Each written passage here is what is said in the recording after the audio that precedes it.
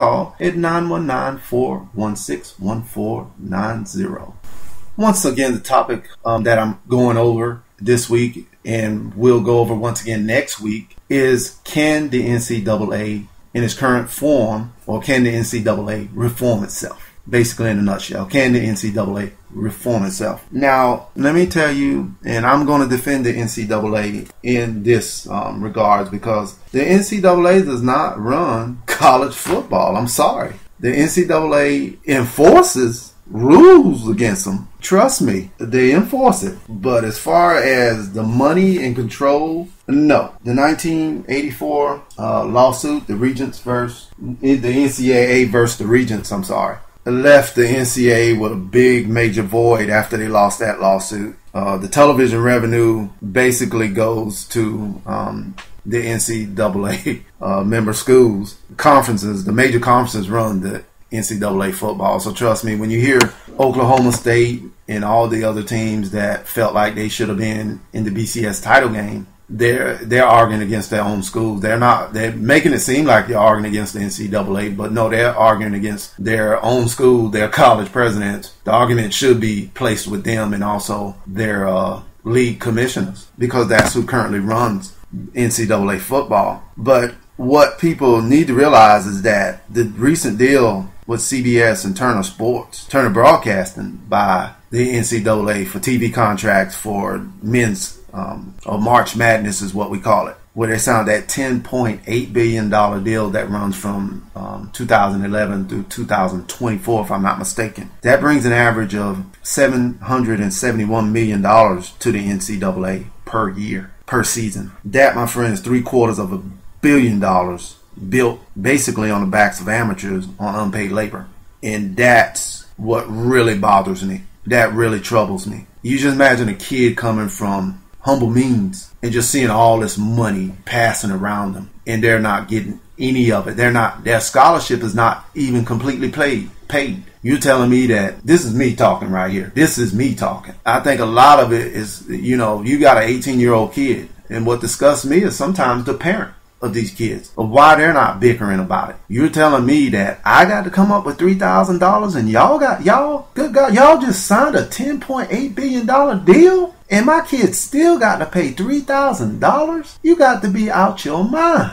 So I do understand. Now you're making my child just say, for instance, this is even worse. So this is like rubbing salt in the wound. I got say, for instance, if I had an 18-year-old kid, 7-footer, they've been recruiting my kid since he's in the 7th or 8th grade, which is foolish. Now you're telling me my kid, who's probably pro ready, 7 feet, 250 pounds, nice jumper, dominates the inside, got to go to college for 1 year. For 1 year. He gonna be about $3,000 short when he could go to the pros and make millions. But now you're telling me that he has to go to college. Help fund your university.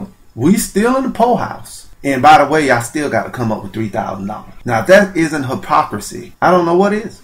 Let's listen to a recent interview with National College Players Association President BabeThomHerman. We've been out for about 10 years, and we're an advocacy group comprised of about 14,000 football, basketball players from other sports across Division I, and about 7,000 members are current players, 7,000 former, and we're really the only voice for college athletes out there. And we've been really fighting for changes so that college athletes have basic protections.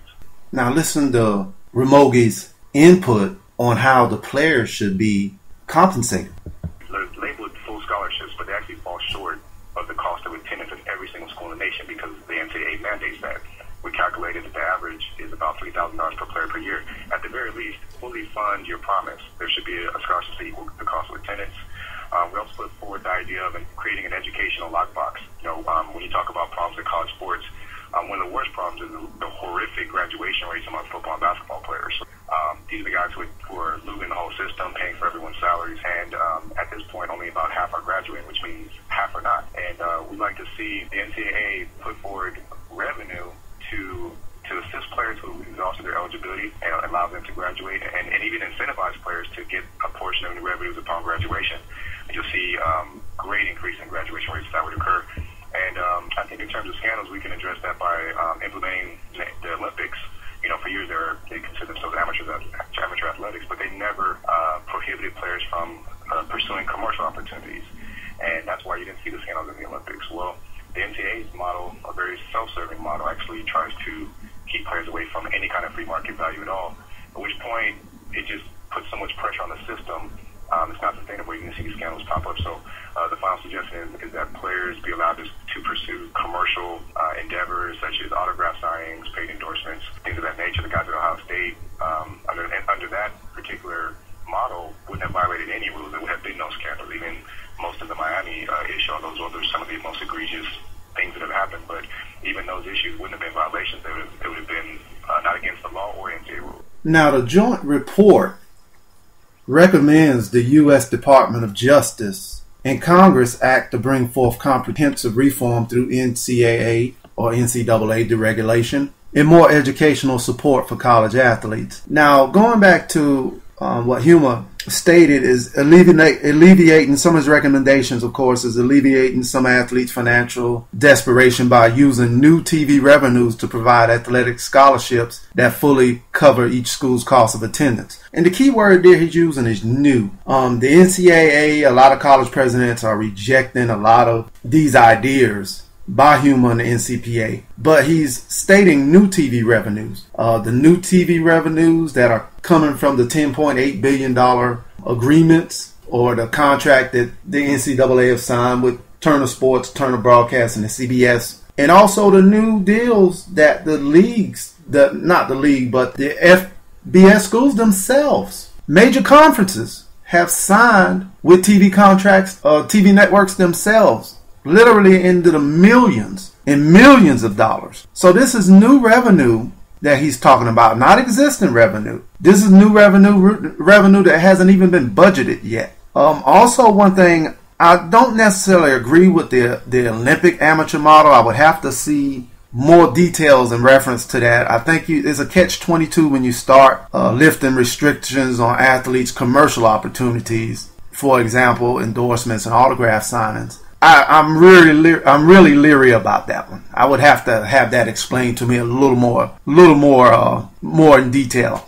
I think you can run into problems with that one right there. One thing I truly like and would support 100% is allow revenue producing athletes. When I'm saying revenue producing athletes, I'm talking about the football players and basketball players. Those are the money makers. To receive a portion of new revenues that can be placed in an educational lockbox. This, in turn, is a trust fund, like he explained, a trust fund to be accessed to assist in or upon the completion of their college degree. Players who violate NCAA rules could lose some of all their portion, or all of their portion, from this fund.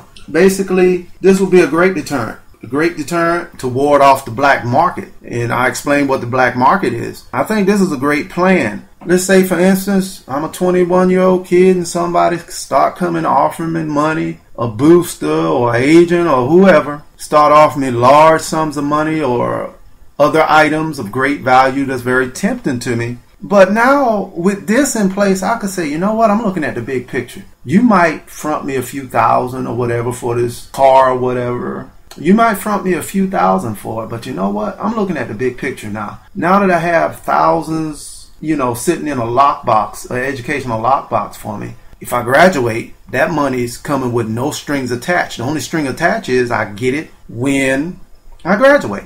And if I happen to not graduate, then this money's there where I can use that I can access to further my education, to keep going towards my degree. My objective is to get a degree. So I like that one. I really like it. It would really, that one right there, in my opinion, would really cut back a lot of these scandals. A lot of it. And going back to Mark Emmert, the NCAA president, he did put on the table back in October. He want to allow multi-year athletic scholarships rather than the one-year renewable awards. And that's why I said earlier that even though the Agnew lawsuit was dropped or dismissed with prejudice, something good has come out of that one, because now Emmett looking and, you know, because some other athletes, trust me, will bring it up and could present it right. It could be right back in their face in another year or two, or rather in months. So he's willing to deal with that right now, and he's suggesting multi-year athletic scholarships. And there's already schools, especially in the Southeastern Conference, that I'm heard of and read about. Nothing really confirmed, but a lot of recruiters, especially football recruiters, are using that as a bargaining tool now to get athletes, which is